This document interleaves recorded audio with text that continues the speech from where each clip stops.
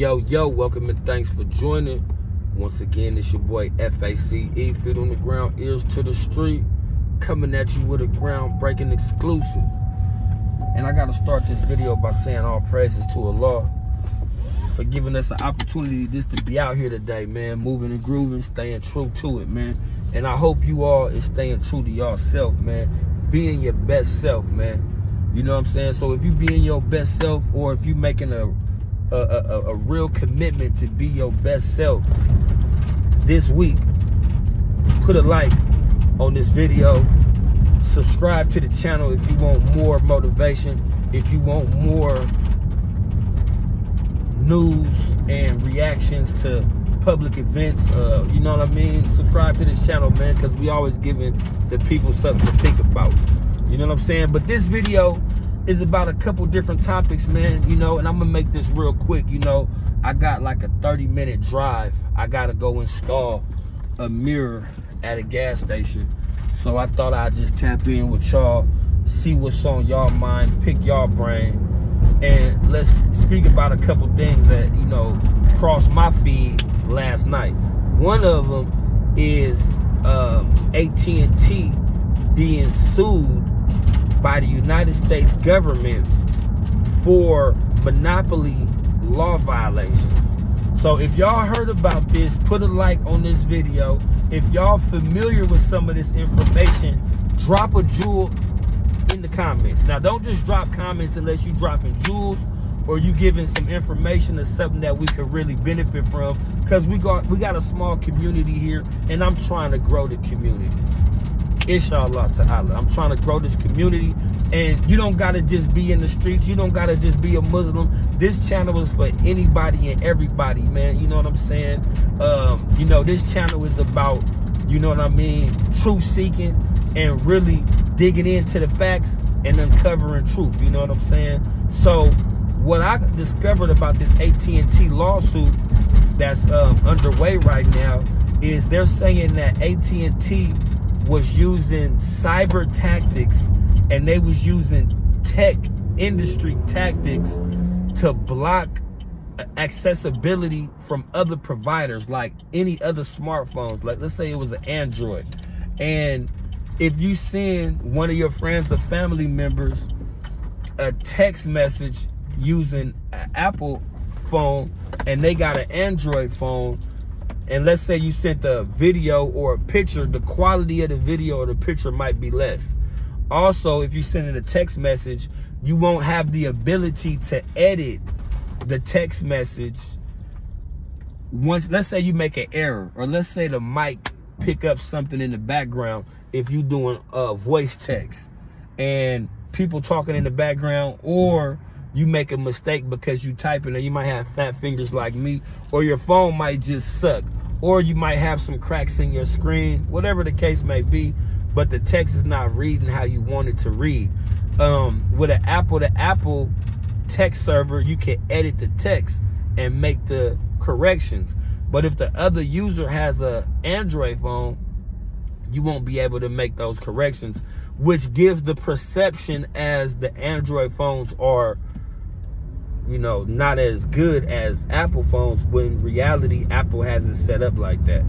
Also, they were saying that if you're making payments to a third party, Apple will insert their self into the process, and they're charging you and the other person. So if you want to keep your information private, Apple some kind of way will insert themselves. And if I said AT&T earlier, I'm not sure if I did or if I didn't. What I meant to say is Apple being sued by the government. You know what I'm saying?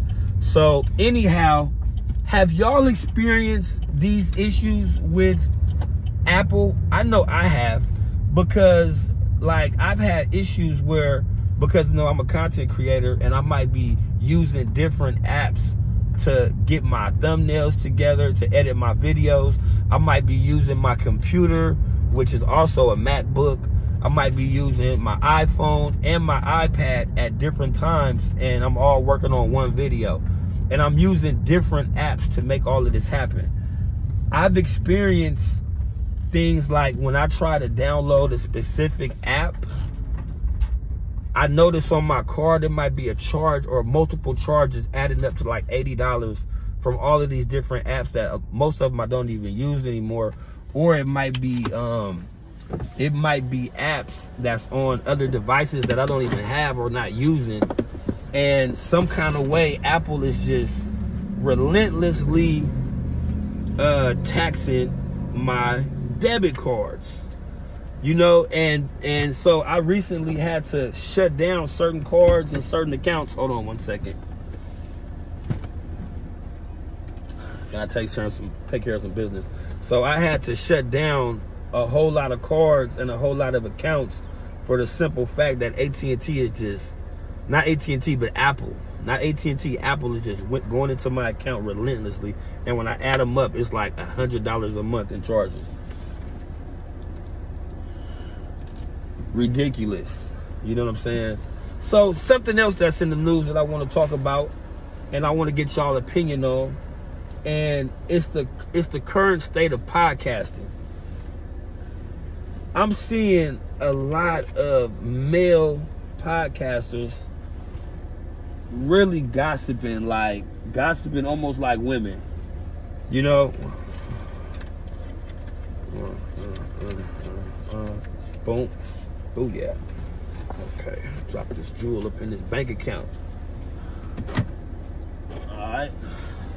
So anyhow, I was thinking to myself, man, it's a lot of men who just, all they do for a living is podcasting. I know that was a big thing during COVID, but since COVID and currently, it's just like a podcast explosion.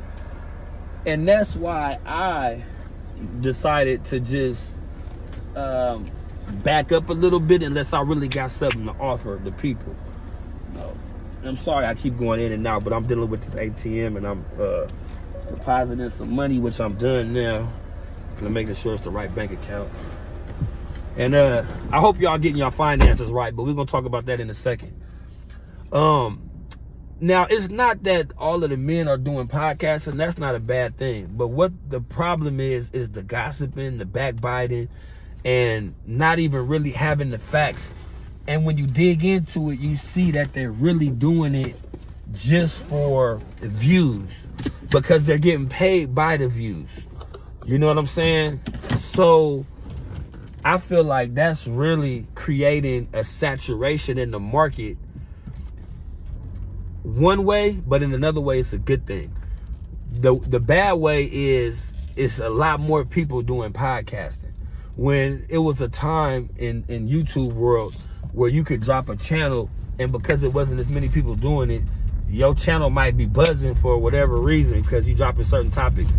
Now it's so many people, you really got to have the good content like Shannon Sharp, or be doing interviews or really adding something that people can value for your channel really to pop. So that's the good thing about oversaturation. Oversaturation makes people work harder for your attention or for your time. And that's important when you want quality content, because right now it's a lot of trash content. It's a lot of recycled content. And that's why I'm dropping this right now, just to add some more content to my page, but something that people can actually value and something that separates my channel from these watered down channels, people that's not really offering you nothing. And that's what I'm seeing. It's a lot of people in LA right now.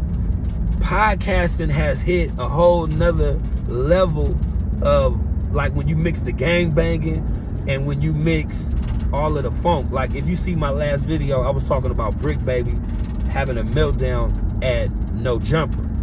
Okay. And then if you just pay attention to the YouTube streets, it's like 5 to 10 Los Angeles-based podcasters who dropping content right now. And some of them rock with each other, some of them don't.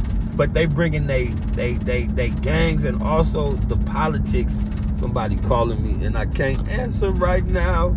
And that's my Ak, man. Assalamu alaikum to my big Ak AJ. You know what I'm saying? I'm gonna call you when I get off of this video.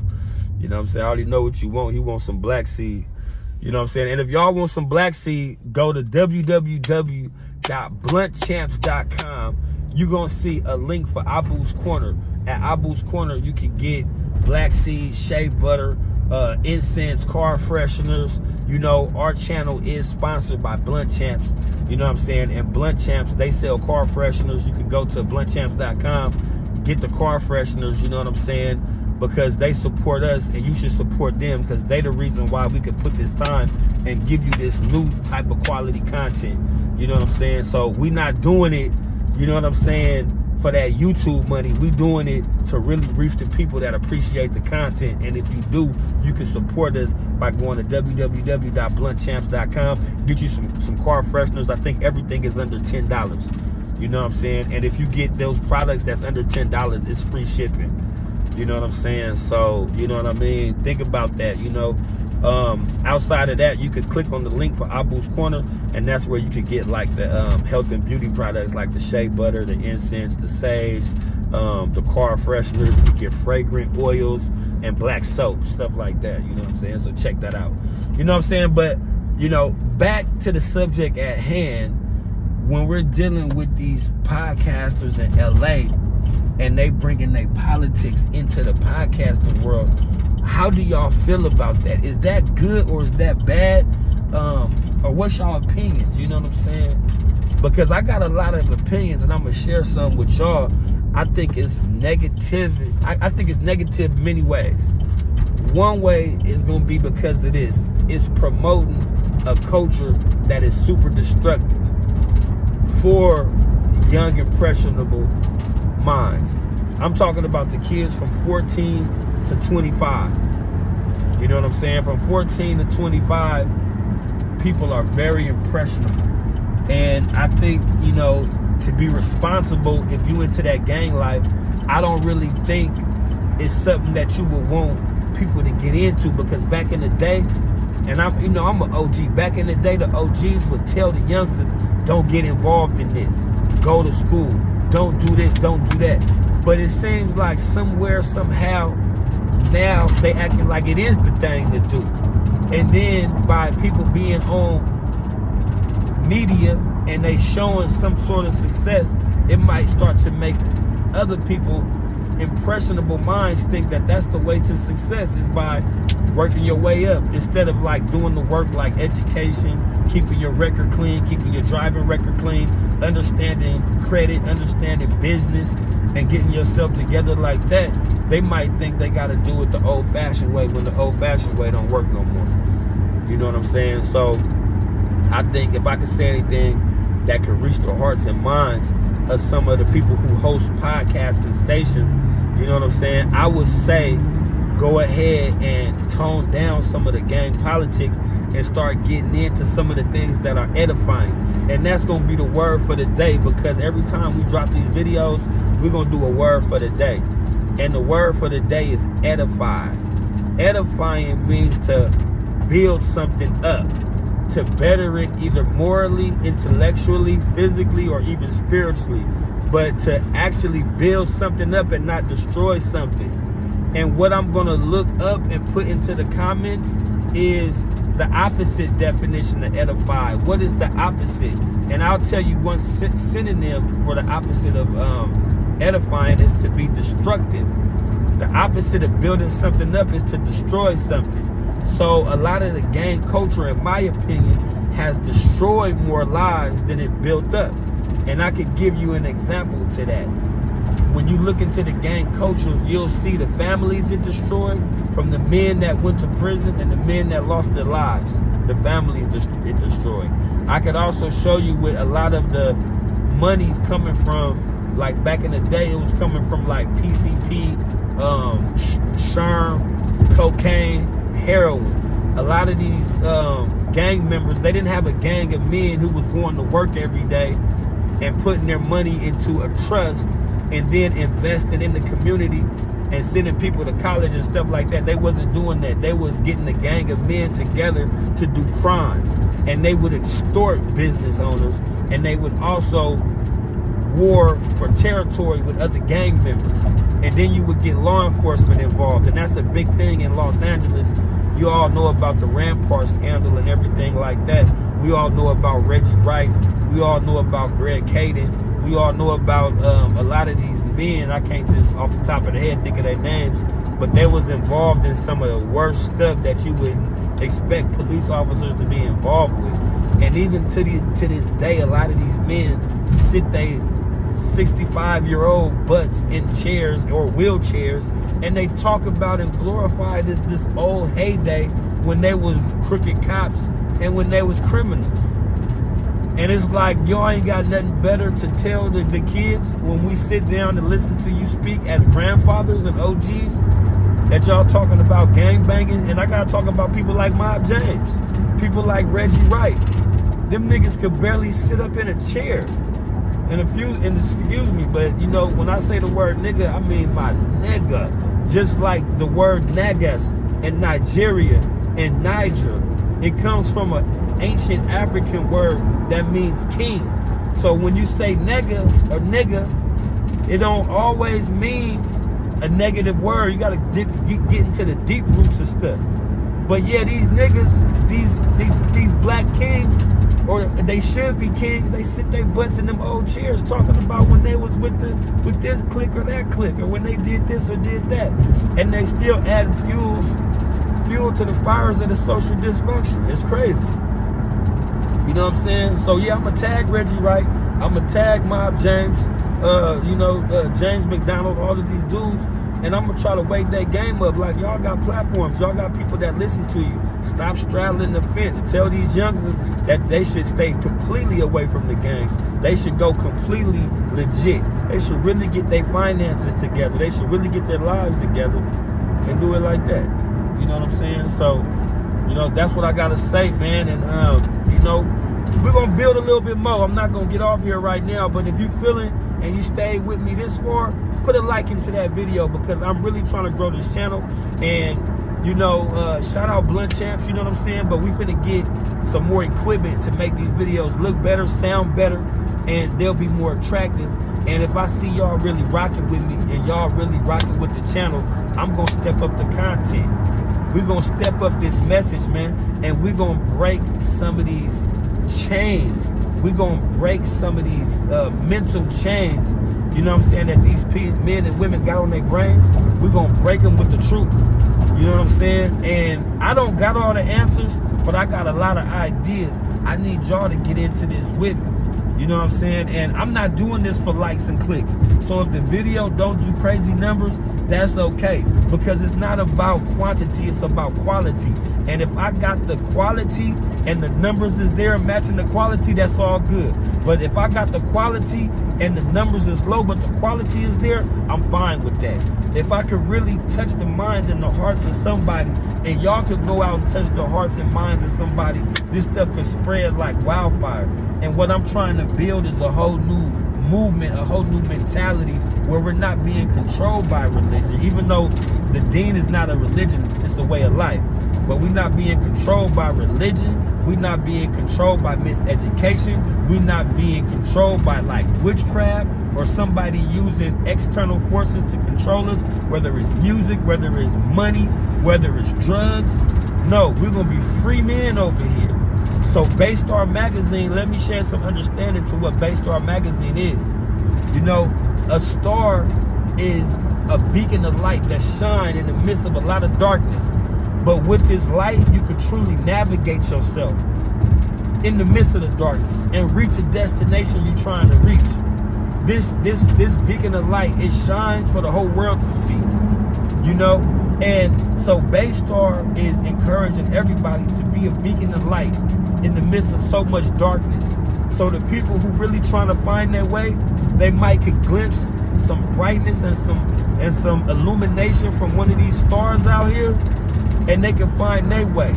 So we trying to uplift people. So if you a star yourself, like this channel, like this video, subscribe to the channel if you a star yourself, and we're gonna shine brighter together.